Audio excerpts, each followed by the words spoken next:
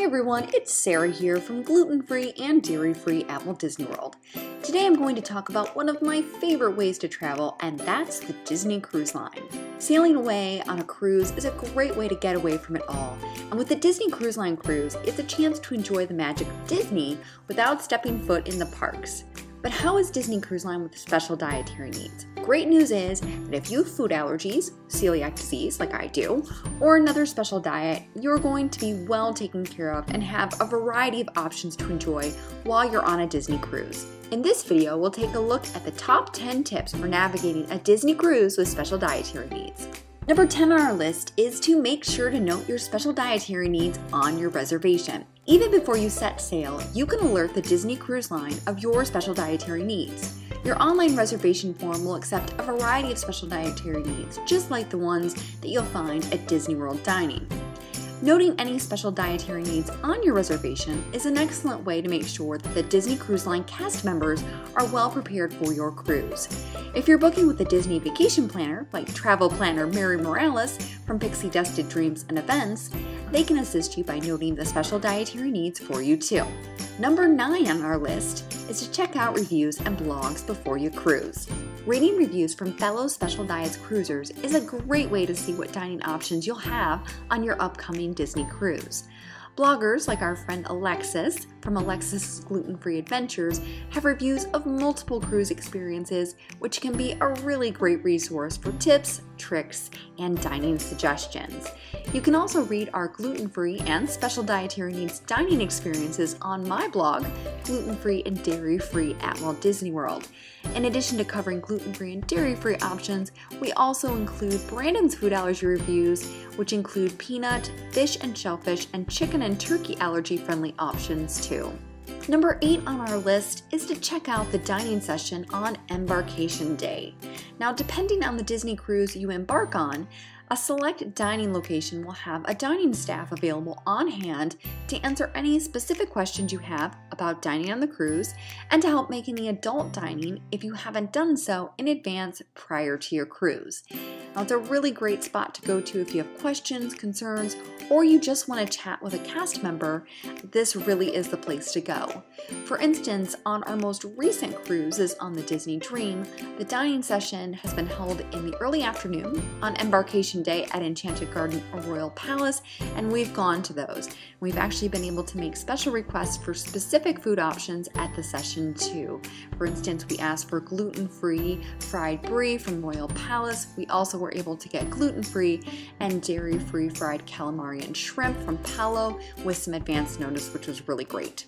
Number 7 on our list is to connect with your Disney head servers and servers. Unlike the Disney parks and resorts, your Disney cruise experience will include a team of assistant servers, and head servers. Those are all 3 different kinds of staff members, and they'll be assigned to you for the duration of your cruise. That means that they're going to follow you around to all the main table service dining restaurants that you go to. Now, while they won't serve you at breakfast, except for on debarkation day, that's the day you leave your cruise, lunch, or at the adult dining locations, generally you're going to see all of those cast members at most of your meal experiences on your trip. Now, they'll get to know your special dietary needs, personal preferences, like they knew that I wanted iced tea anytime at my meal, and they're there to help answer any questions about your meal experience. Now, I highly recommend talking to them as much as possible in order to get not only customized dishes, but any specialty items that you're interested in. For instance, I asked my servers about Indian food, which I knew was something you might be able to get upon request, and I was able to on our cruises, which was really awesome. Now, number 6 on our list is to make adult dining reservations. Now, because a cruise ship serves a large amount of people, sometimes the rotational dining meal options for special diets guests can feel a little uninspired or a bit plain depending on your special dietary need. However, adult dining is a terrific option for guests looking for a more customized and unique special diets meal options. We've dined at both Paolo and Remy on the Disney Dream and absolutely love the experiences. In fact, Remy is hands down the best meal we have ever had anywhere. And both Paolo and Remy offer brunch and dinner options depending on the length of your cruise, and adult dining experiences do have a monetary upcharge, so they're not included in your Disney cruise vacation price, so they're typically anywhere from $40 to a little over $100 per person depending on the restaurant. Now, number 5 on our list is to bring your own snacks, drinks, and treats. Disney Cruise Line's policy allows prepackaged and sealed food and beverage to be brought aboard the Disney Cruise Line ships. Now, if you're like us, we do like to have a few treats here and there. And we also like to be really prepared just in case there aren't options. So we do occasionally bring our favorite special diet snacks or treats with us on the cruise.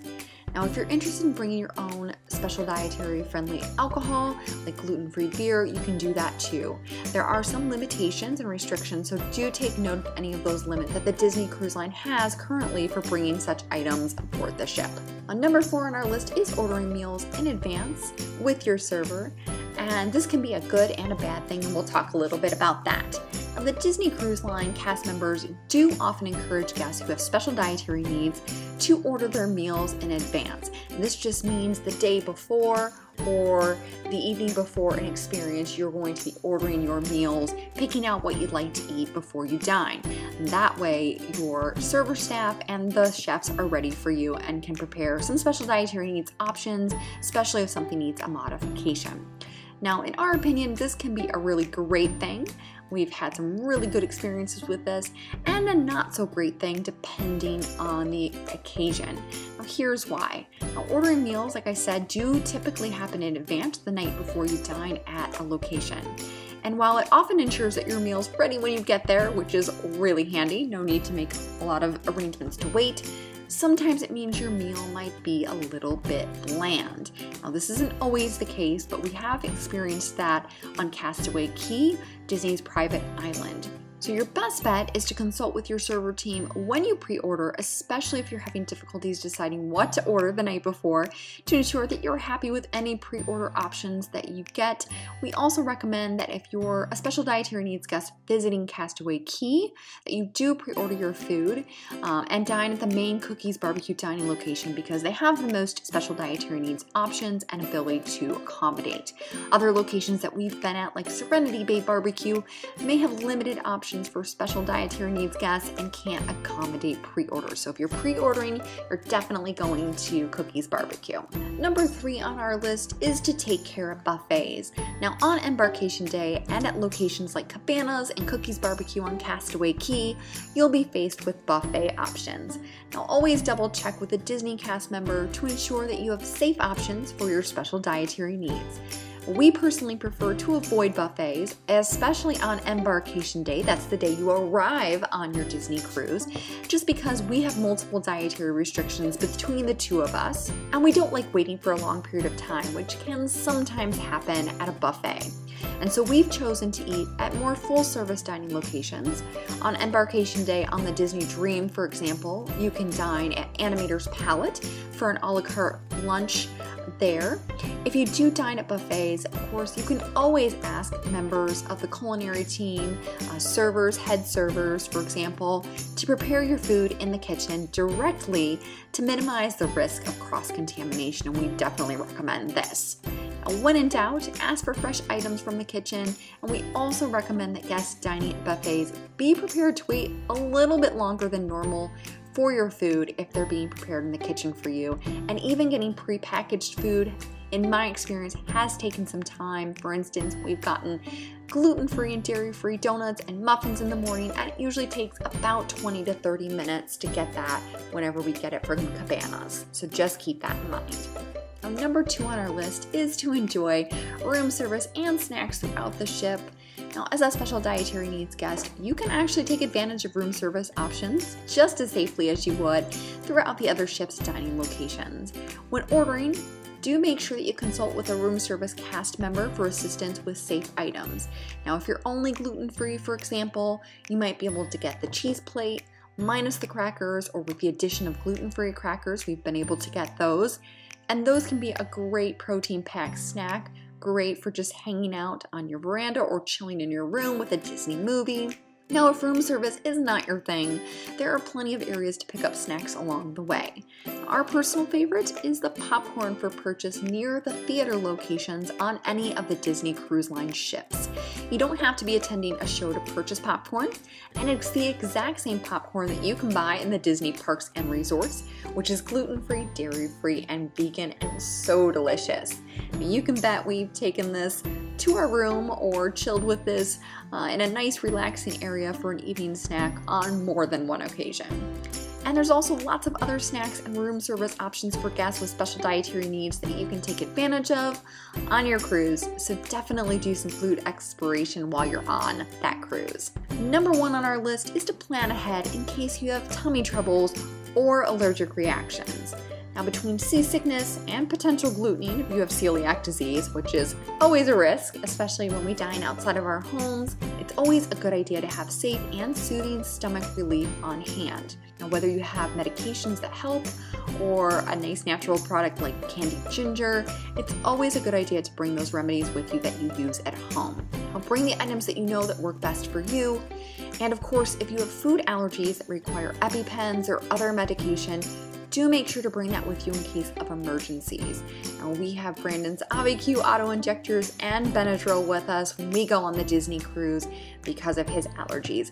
And of course, you can always speak with cast members in the onboard medical facilities too, and visit them in case of emergencies. Now, these are just a few of my top tricks and tips for having a magical and safe cruise experience on the Disney Cruise Line with special dietary needs.